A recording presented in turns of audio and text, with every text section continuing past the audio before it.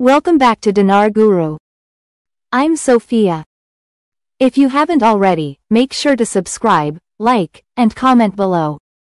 Today, we're diving into a monumental development in Iraq.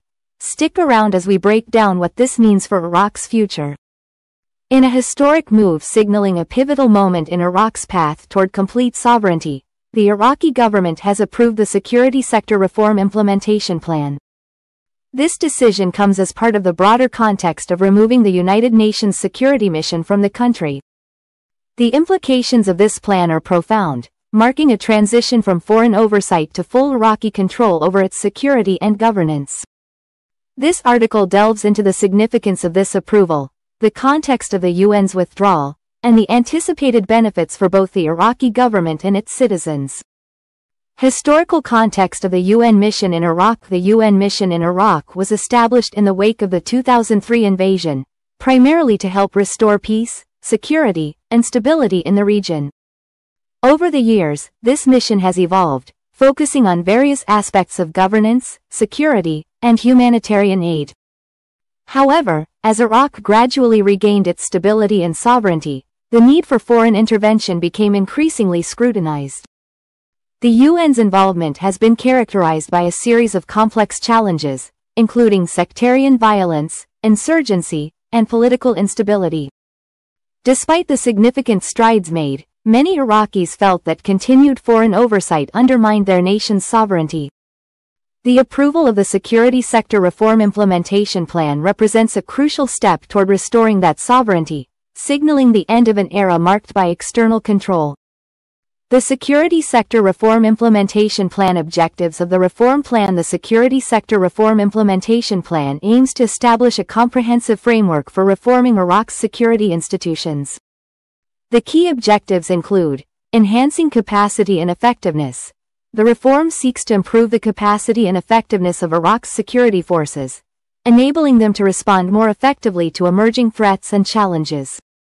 Strengthening governance and accountability. A central tenet of the reform is to enhance governance within the security sector.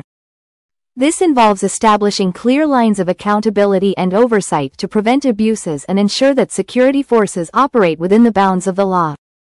Promoting civil-military relations. The reform aims to foster healthy civil-military relations, emphasizing the need for the military to remain subordinate to civilian authorities and promoting respect for human rights. Community engagement and trust building. Building trust between security forces and the communities they serve is paramount. The plan emphasizes community engagement, ensuring that security measures are aligned with the needs and concerns of the populace. Implementation strategy. The implementation of the Security Sector Reform Plan will involve several key strategies. Capacity building. This includes training and equipping security personnel with the necessary skills and resources to perform their duties effectively. Institutional development. Strengthening the institutional framework governing security operations is critical. This involves the establishment of clear policies and procedures to guide security activities. Legislative framework. A robust legislative framework will be developed to codify reforms and establish legal parameters for security operations. Partnerships and cooperation. Engaging with international partners and organizations will be vital for knowledge transfer and best practices in security sector reform. The UN mission's withdrawal. The decision to remove the UN security mission from Iraq is a significant turning point for the country. This withdrawal is contingent upon the successful implementation of the Security Sector Reform Plan, signaling that Iraq is ready to assume full responsibility for its security and governance. Implications of the UN withdrawal. Complete sovereignty. The removal of the UN mission represents a complete restoration of Iraqi sovereignty. This shift will allow Iraq to make independent decisions regarding its security and governance without external influence. International recognition. The withdrawal of the UN mission will enhance Iraq's standing on the international stage, showcasing its ability to manage its affairs effectively and responsibly. Economic implications. A sovereign Iraq can attract foreign investment and improve economic stability, benefiting both the government and its citizens. This financial influx can be vital for rebuilding infrastructure, providing services, and improving the overall quality of life for Iraqis.